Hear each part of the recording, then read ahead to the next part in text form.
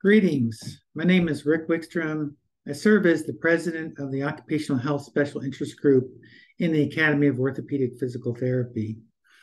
And I'm here today to talk about a motion that was born in the occupational health SIG, but is applicable across all practice settings as a motion to move our profession forward.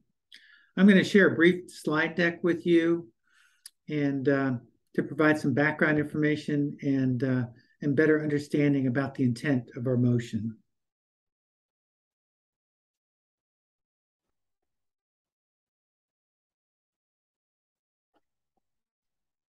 The title of our motion is RC1122, Access to Physical Therapists as Entry Point Practitioners for Activity Participation, Wellness, Health, and Disability Determination. The two individuals that I've worked with most closely on this motion are the Vice President of our Occupational Health SIG, Steve Allison, who's a practitioner like myself in Louisiana. And Steve has been a great mentor to me to become a DOT certified medical examiner. And also with James Spencer, who's a very inclusive leader of the Academy of Orthopedic Physical Therapy. And James is the practice chair and the chief delegate and the incoming vice president. So we're all excited about this motion and what it can do to create opportunities for our profession. I've been long a fan of the military model. For 50 years, physical therapists in a military setting have prescribed medicines, referred for imaging, restricted soldiers to appropriate activities. And unfortunately, we have been slow to take the evidence that's come out of the military model and make entry point care a consistent reality for physical therapists.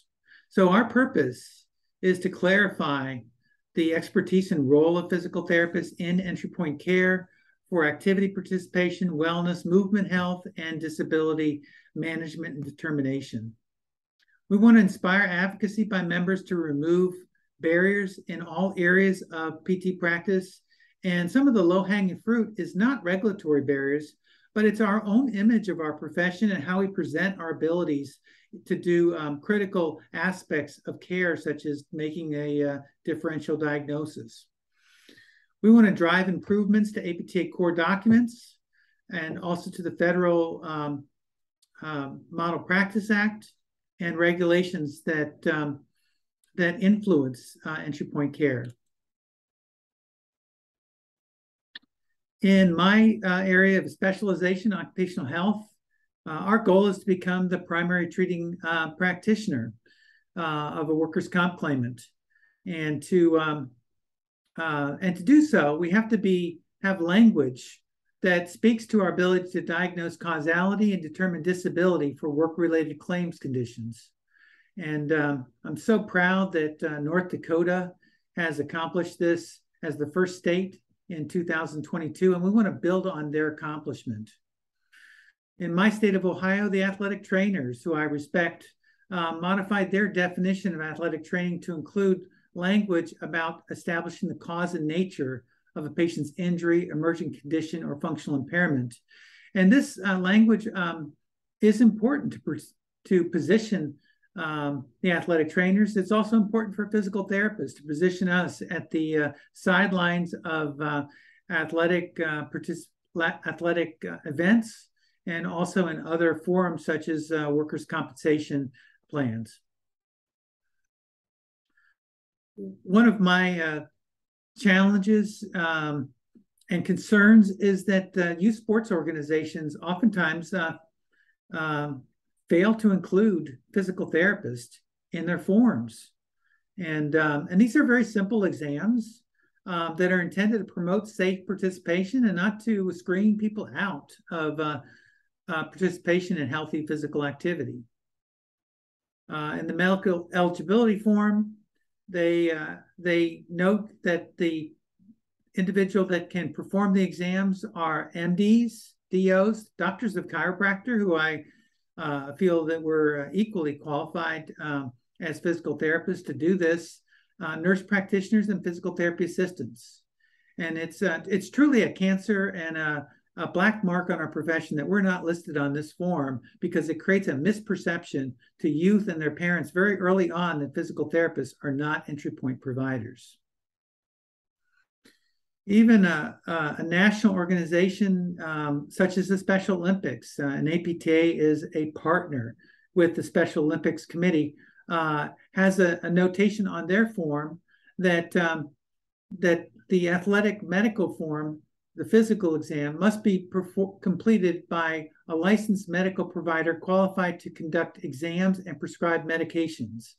And I would argue that the prescriptive authority to prescribe medications should not be extended as a requirement to do other kinds of prescriptions that physical therapists can do that relate to activity participation. Now, I often ask myself, well, why is the root cause of the sports organization barriers? And it's because the guidelines for pre-participation physical evaluations are completely dominated by medical societies.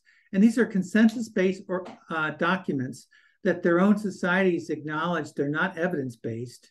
And the survey information indicates that only about 2 out of every 20,000 exams actually had major findings that limited sports participation.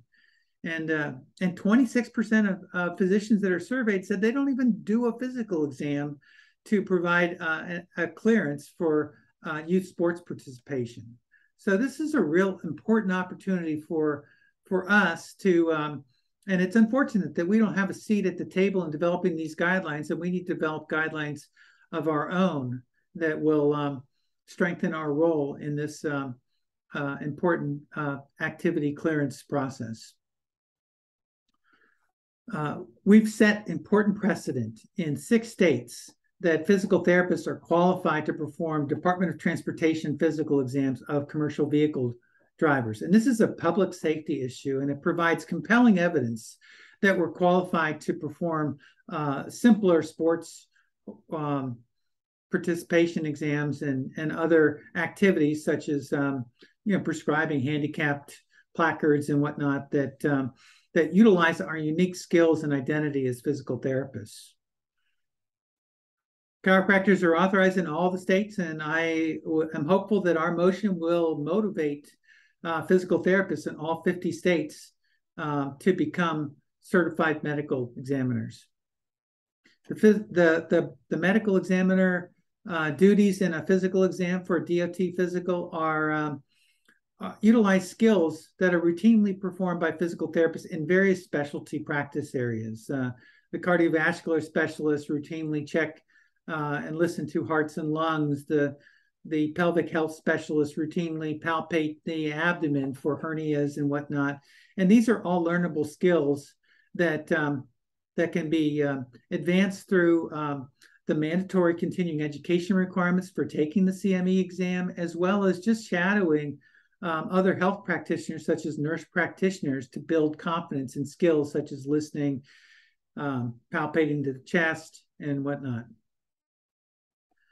Now, in becoming qualified for these simpler exams and as a routine basis across all states, we're better positioning physical therapists to be acknowledged by Social Security Administration that it's within our scope of practice to provide opinions to SSI about the severity of physical limitations and how those physical limitations interfere with patients' and clients' abilities to perform work activities. This is a big need. Social Security disability recipients that we serve in our clinics, oftentimes they need examinations by knowledgeable practitioners such as physical therapists to support or justify their need for benefits. And unfortunately, we have not been qualified by SSA because they're making a presumption that the licensing requirements for physical therapists are not at a similar level of consistency or rigor in education, training, education, and scope of practice. So we have work to do in this area, but but establishing a stronger basis in sports and DOT physicals and workers' compensation entry point care will do nothing but strengthen our eligibility and recognition for doing this. Our motion will be replacing an existing motion for disability evaluation and determination. We've incorporated basically the same language, but we further added other language. And this motion began with a simple motion that says physical therapists are qualified to justify the need for handicapped or disability parking placards. So as I look at our motion language, it is bold in asserting and not sugarcoating that we provide a broad range of services that include diagnosis and prognosis and referral to other healthcare practitioners, and that we include important language in our motion that we identify the cause and or nature of injuries and symptoms and conditions and impairments and participation restrictions and environmental barriers and facilitators. And we're not sugarcoating that we perform a diagnosis and that we utilize relevant diagnostic tests and measures and use classification labels that could come from the ICF or it could come from the ICD coding structure by the World Health Organization. So our unique spot as professionals is to determine functioning and the extent of disability and to influence improvements in that area. And we do this with our own areas of expertise regarding either prescriptive authority or to recommend appropriate physical activities and accommodations and adaptive and assistive technology and diagnostic tests and other interventions that optimize functioning and participation. So I hope you will join me in endorsing and voting for this motion. We're still, because it's a key outward-facing message that we need to be all more consistent about speaking to as we interact with organizations that are making judgments about our profession without really having a good understanding of our full scope of expertise.